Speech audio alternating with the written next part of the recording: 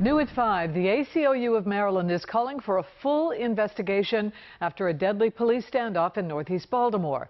It all started Sunday night when officers were called to a home on Alta Avenue for an assault. Now, they were told that a man inside was potentially armed and was believed to be having a behavioral crisis. Police negotiators were called in, but a mental health mobile crisis team did not respond because a weapon was involved. Police say the exchange of gunfire started when the man came to the door and opened fire. The ACLU is demanding all body camera video to be released to the public and says officers who engaged in misconduct might be held accountable.